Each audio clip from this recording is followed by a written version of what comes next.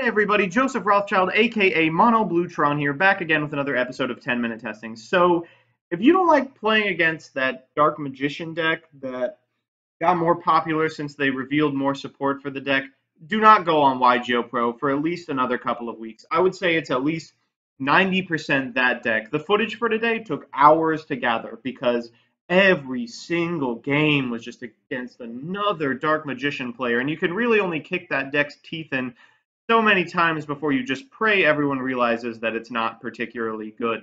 Um, I had one guy call me a gay cuck for daring to play anything other than Dark Magicians, and just from a logistical perspective, that doesn't really make sense. Like, cucking is a pretty straight thing, right? There was also an N-word thrown around in there, which just adds more confusion to it. Let's jump into deck edit and see what got him so mad. So this is a deck focused around an archetype that I don't think is really getting the attention it deserves. That's the retrained Magnet Warriors. Now, there's certainly a lot of buzz about the new retrained XYZ Dragon Cannon monsters. That's the ABC archetype that's currently tearing up OCG, but really not a lot of talk about the other archetype, which is Yugi's Magnets. That's because, of course, the deck is not as good. It's also pretty normal summon reliant. And while the plays are kind of fantastic, they require you to have cards in the hand instead of the extra deck. But by utilizing a bunch of cards that are pretty much free 8-star summons for rock decks, alongside Brilliant Fusion, I think we can take this deck from sort of a normal summon reliant, slow, grindy, methodical sort of deck to a pretty fast rank 3 and rank 8 spam engine. So let me walk you through the card choices, and then I'll sort of explain the ideas behind the deck. We got 3 Berserkion, the Electromagnetic Warrior. This card is incredible. It's ABC Dragon Cannon, but you don't get it from the extra deck. You got to banish them from your hand, field, and graveyard in order to special summon it from your hand. When he dies, you can get the 3 banished cards back, and you can banish 1 card from your graveyard during your turn, 1 Magnet Warrior, to destroy a card your opponent controls. Then we have the Magnet Warriors themselves. We got Alpha, Beta, and Gamma. Alpha adds a Berserkion to your hand when he's normal or special. Beta adds an Electromagnetic Warrior when he's normal or special. And Gamma is, Tin Goldfish, Goblinberg, Gold Gadget, whatever you want to call the effect, but specifically for electromagnets. Then we got our 8-star monsters. We got Gaia Plate the Earth Giant, super easy to summon in this deck. Also actually pretty good. He can basically only be destroyed by card effects because his effect is if a monster attacks him, then its attack is halved, and he already has 2,800. Block Dragon says your rock monsters can basically only be destroyed by battle because they can't be destroyed by card effects. This card has a steeper summoning requirement, so we're only playing 2, but I don't need to tell you how powerful it is when you get it out. 2 Gem Knight Obsidian because I don't trust myself to draw well and not end up with one of these in my hand. 2 copies of Giant Sentry of Stone. This card's really good. You send it off Brilliant Fusion, and then you can immediately special summon it to make going into rank 3s a lot easier. Chronomaly Crystal Bones. This card is a Cyber Dragon, but it's a 3-star rock monster. It is also light, so you can make Gem Knight Seraphonite. Then we got our hand traps, 2 Maxi, 2 Effect Veiler. As far as spells, we got 3 trade-in because these 8 stars really clog up your hand at times. Because you can search Berserkion, I have never found this to be dead. 3 copies of Ties of the Brethren, which is something I'm trying out. Basically, this card summons the other magnets if you have 1 magnet on your side of the field. Let's say you summon Gamma, then you get the special Beta and Alpha, and then you get to use their effects. So you add a Berserkion and an Electromagnetic to your hand. It's kind of nuts. We got 3 copies of Twin Twister because these 8 stars and hand traps really clog up your hand a lot of the time. We got 3 copies of Brilliant Fusion, self-explanatory, and a Solemn for fun. In the extra, we've got 2 Gem Knight Zirconia. This is the one you want to usually go into. It's 8 stars, so you can go into your rank 8 plays a lot easier. We got Seraphonite because it's a good card.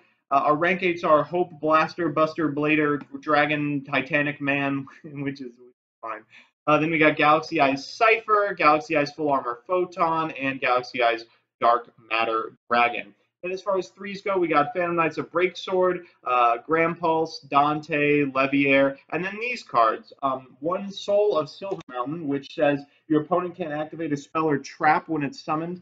Like, you pick one and then they can't activate it, and then when it destroys an opponent's monster by battle, you get to Monster Reborn, a Earth monster. Then we got Gorgonic Guardian. Once per turn during either player's turn, you can make a face-up monster your opponent controls attack 0, and during your turn, you can destroy a monster with 0 attack. Then we got a Utopia. So let's jump into the games and see what happens. So I did my best to prevent you from having to see too much Dark Magician today, but unfortunately that means you're going to have to look at some games against decks like this one, which I think is some kind of water stun. We've opened pretty well. We've got a Brilliant Fusion, a Chronomaly Crystal Bones, and a 8-star monster, so let's see what we can make happen. We're going to start with Brilliant Fusion, immediately get back our Giant Sentry, which we can overlay with the Chronomaly Crystal Bones into a Dante. We then send a bunch of cards. We get pretty lucky in the middle of second Giant Sentry, which makes summoning the Gaia Plate a lot less painful. We get Galaxy. He sets 3 cards in the normal, and then uses Sea Lord's Amulet. I'm like, this is a weird ass card, and it's obviously bait, but I actually think there's a world in which I can't deal with cards that are unable to be destroyed by card effects. So I figure I will go ahead and take it. And then he summons Saber Shark, and I'm like, I don't really know what's going on here.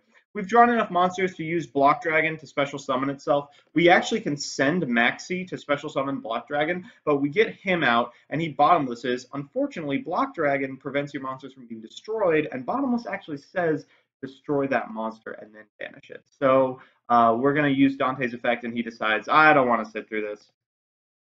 So that's what it looks like to touch someone's butt. This is what it looks like to get your butt touched. We have 3 copies of Beta, the Electromagnetic Warrior, in the hand. I included this clip because it's the worst brick we saw all day. Our opponent is playing, surprise, surprise, Magicians. We kind of almost are in it. I get to Twin Twister away this Dark Magic Circle, and he summons Apprentice Illusion, and I'm like, all right. Sets 3, and I'm like, well, if he doesn't have a Dark Magician in hand, maybe we're in it. We're going to use Gamma's effect in order to summon Beta. Then we're going to be able to overlay in a Dante and kill this Apprentice Illusion Magician. He doesn't use anything, so I'm like, maybe we're okay. And now we're actually in business. We get to normal summon this Gamma next turn. That means we get to special summon our Alpha, get a Berserkion, and immediately summon it. And then we have a bunch of cards in the graveyard that we can use to destroy our opponent's cards. So I'm feeling all right about it. He uses another Dark Magic Circle, draws an Eternal Soul, top decks an Apprentice Illusion Magician, gets that out, adds Dark Magician to his hand, uses Magician's Navigation. I'm like, all right, let's see if he takes the Maxi challenge, and he does. He goes ahead and summons a billion cards, and then he gets to banish a card, and I'm like, okay, well, based on the cards on his field right now, I'm actually not dead. So if he just lets me untap, I might be able to win. But of course, he flips Eternal Soul and pumps his Dark Magician to 3,500 just to rub it in. So now that I've shown you sort of what a good hand looks like and what a bad hand looks like, this is a game that I guess is a little closer. Truthfully, I'm just grasping at straws to show you things that aren't Dark Magic Circle banishing cards. We're playing against Abyss Actors, and we've opened okay, provided he doesn't kill us the turn we use Ties of the Brethren. We get to go second here, so he's going to set 1 card and pass. That's interesting. We'll use Ties of the Brethren, summon a whole bunch of cards, and then get their effects off to add even more. Our opponent now decides that it is time to set a whole bunch and pass, and I'm like, okay, well, we can trade in, and then we draw a Twin Twister, and I'm like, oh, we probably just win here. Let's overlay our way into victory. We're going to make a Dante. We don't have the ability to make 3 Dantes, but we can make a Leviair, special summon this Gaia Plate, and then get one of the cards we banished back with Leviair, and then overlay into another guy. So this is 8,000. We're going to attack. He uses Battle Fader, and I'm like, I guess I'll max. Jeez, I hate Battle Fader. We'll go into Gorgonic Guardian, and because Battle Fader has 0 attack, we actually do not have to detach an Xyz to destroy him. Our opponent draws and thinks, you know, I can't beat this board, and allows me to win the game. So we're back with the deck. It performed basically exactly as I expected. It was not nearly as swarmy or potent as ABC, but it did do some things. When it was good, it was really good, and when it was bad, it was really, really bad. I showed you the absolute worst brick, but I promise there were some others. Truthfully, I think there's a couple of problems with this list. The first is that Ties of the Brethren is nowhere near as good as it needs to be. It's not very good to summon a whole bunch of monsters, plus a whole bunch if you just die on your next turn. Because of that, I think I would probably play some more stun traps. I would probably take out the hand traps and replace them with, like, Quaking Mirror Force and an Upstart Goblin. Besides that, the rest of the deck performed pretty well. There was never a time when I felt Block Dragon was a little cloggy, and Trade-In really helped smooth out a whole lot of really bad hands. If anything, I wish I could just play more rank 8s, and I think there are ways you can cut cards from the extra deck based on your meta or what you're seeing. You probably don't need 2 Gorgonic Guardian um, in order to play rank 8s that are more tailored to what you see. But aside from that, I did really enjoy the deck. Like I said, when it was good, it was really good, and I certainly would appreciate testing it a little more in the future.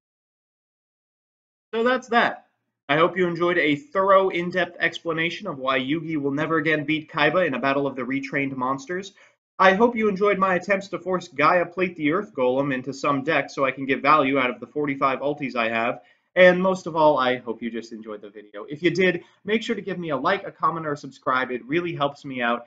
And if you want to see me play the decks we build on this show on stream, I stream on Twitch every Tuesday and Thursday from 9:30 a.m. to noon Eastern Standard Time. Finally, if you want to see a certain deck or archetype played in the next episode of this show, let me know in the comments below and I will see what I can do. Otherwise, I will see you on Monday.